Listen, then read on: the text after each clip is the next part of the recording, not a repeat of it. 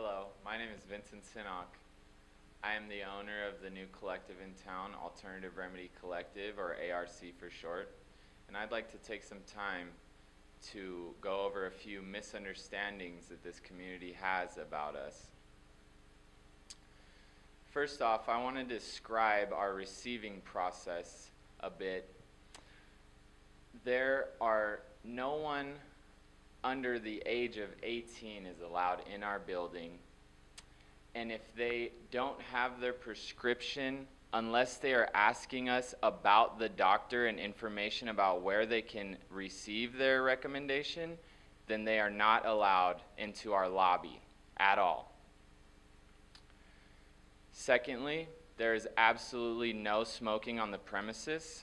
Once a patient is recognized and their recommendation has been verified, they need to fill out paperwork as well as sign a few waivers for us. Once they're all processed, then they are allowed to enter into the dispensing room, and not a second before that. We are now currently actively being sued by Kern County, and their basis for taking legal action against us, basically they're saying that we are a public nuisance and that we are not zoned or permitted to be in our facility, which is funny because the same people who gave us our seller's permit is telling us now that we are not permitted to sell. I do not agree with this at all. I believe that since Measure G was thrown out, being found unconstitutional, I believe that they don't even reference the Compassionate Care Act, the Prop 215 at all. And they really don't take into account that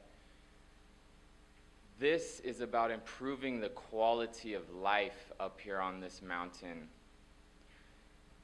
It's about saving people at least an hour trip one way. Oftentimes, that's a painstaking trip that these patients have to take. That's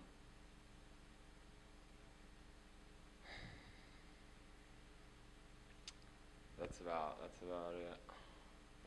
So let me have a question with you. So there is no, you are basically like a pharmacy, so there is no smoking of joints on your facility. People come in, like they go in a pharmacy, give their prescription, you figure out what they need, what has been prescribed for them, and then they get the product, like every other medication, and then they go out. Is that correct? Yes, it is.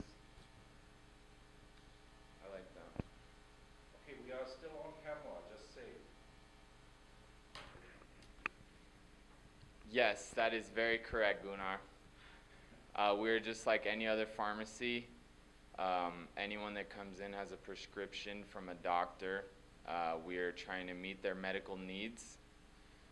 These patients need us up here, and I don't think it's right. I don't think it's right for people to tell us that the power of what we've voted for, or what California as a state has put in place for the people of the state, and for individuals who are unaware at best of these painstaking process and things that these patients need to go to receive their medicine.